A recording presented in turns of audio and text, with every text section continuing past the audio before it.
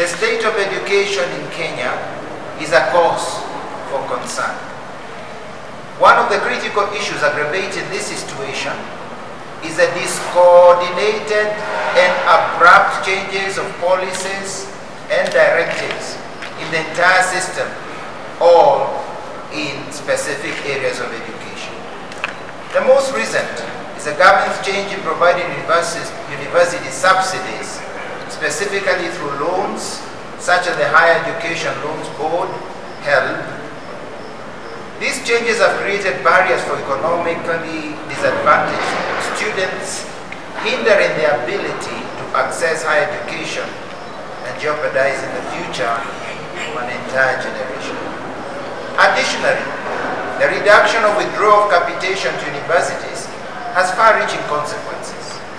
Parents and guardians are forced to bear a heavier financial burden to ensure their children can access education. Students are forced to stay in deplorable living conditions, prone to delinquency. This situation raises valid questions about the decision-making process within the Ministry of Education, prompting the need for transparency and accountability in their actions. The delay in the release of capitation for secondary schools is also a major concern for school management and parents. Therefore, urgent action is required from higher education stakeholders to collaboratively devise realistic measures that ensure the continued provision of quality education and implementation of policy.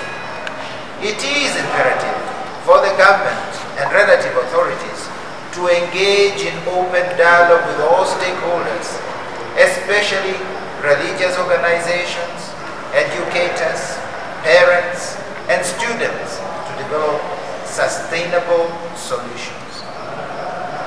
Notably, in many places, the current grade 7 of the junior secondary school have had very little learning time. The operationalization of the junior secondary school is still very unclear. We appeal to all the students and teachers in this period of exams to observe the highest level of integrity and honesty, avoiding any form of cheating or exam malpractice so frequent